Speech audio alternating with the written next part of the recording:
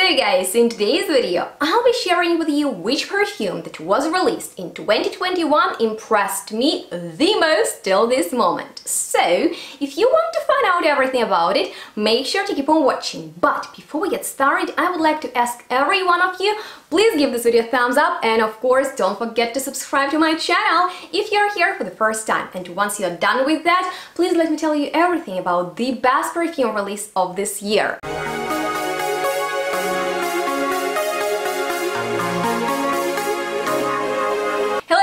And welcome back. I'm really excited because today we are going to talk about something interesting, creative, and that is actually worth your attention, unlike many other modern perfume releases for women which are not. And that topic I've already covered in one of my recent videos. But you guys, I was so surprised to discover something that is unlike everything else. And actually, I have a feeling that there is like a well to which all brands come, take a little bit of the fragrance and then release it in their bottle, so we are sold the same fragrance 10 times. And if you have similar impression, please let me know. And I would like to tell you that this fragrance was discovered by accident, because I love to make my research about what's new and then I go to the shop and I'm prepared, but I have like this eye that kind of identifies what's new and I just cannot pass through a new fragrance. Doesn't matter if I've heard about it or not. And that was actually probably the reason why this perfume impressed me so much, because you cannot beat this note. I've smelled everything that's out there and so many perfumes are done in this shower jelly, floral, fruity style that I'm personally not the biggest fan of, but today's one is completely different and you would not expect it from a smaller designer brand, because it's not gonna be from Chanel, Dior, Saint Laurent. No guys, instead it's Abercrombie Fitch with their newest Naturally Fierce that I purchased yesterday. I've already worn a couple of times. I sprayed myself with it in the store. I wore it yesterday, I'm wearing at the moment, and I cannot get enough of this beautiful fragrance that comes in a box like this. And you know, diversity principle is captured right here. An Asian woman, black skin, white skin, you get it all. They put some thought into it. And this is actually the box. And inside it says peel back protective film to reveal mirror. Okay, let's do that. Ooh, so this is a 30 ml size. This is a freaking mirror. Now I like it even more. Design is simple, but you know, this touch of a real mirror. Can you see yourself? Well, this is the camera, guys, but yes, oh my god, incredible perfume in which you won't get your typical bergamot with rose and musk. Instead, are you ready for these notes? I didn't know them as I smelled it, and then at home, you know, I researched and discovered the most creative designer or overall perfume pyramid ever. So in here we have note of cactus, agave, sunflower, plumeria, coconut, orange blossom, sandalwood and moss. Are you surprised? I mean, this is not necessarily the most common perfume note selection at all, and oh my god, from the opening you really smell something exciting in there. For me, it's definitely about sandalwood in the first place.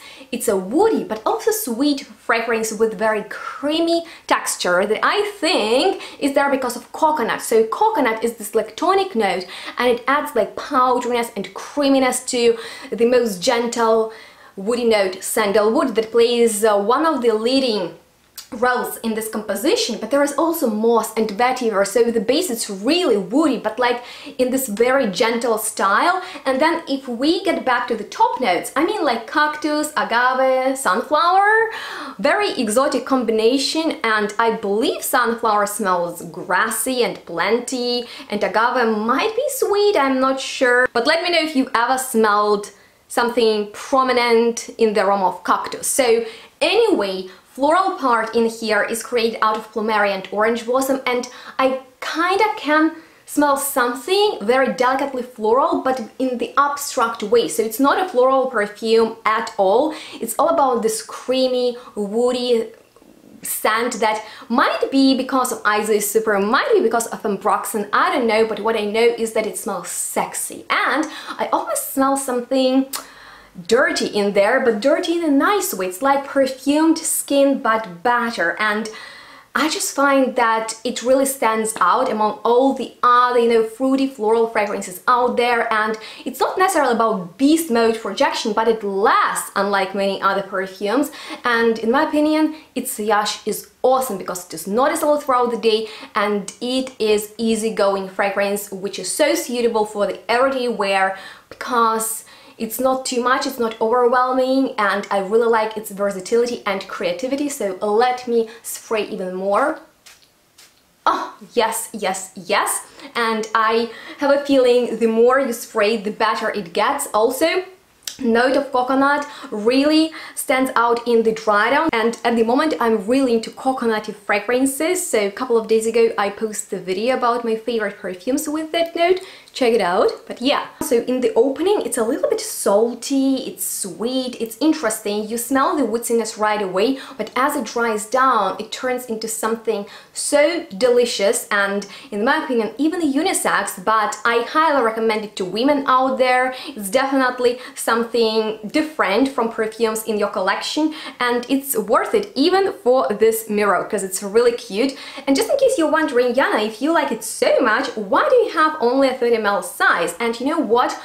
I thought that it's gonna be a perfect bottle because it's cute, it's mini, I can wear it when I'm in the mood for it, because once again, it might be, if not the best perfume release of this year from the luxurious designer world till this moment.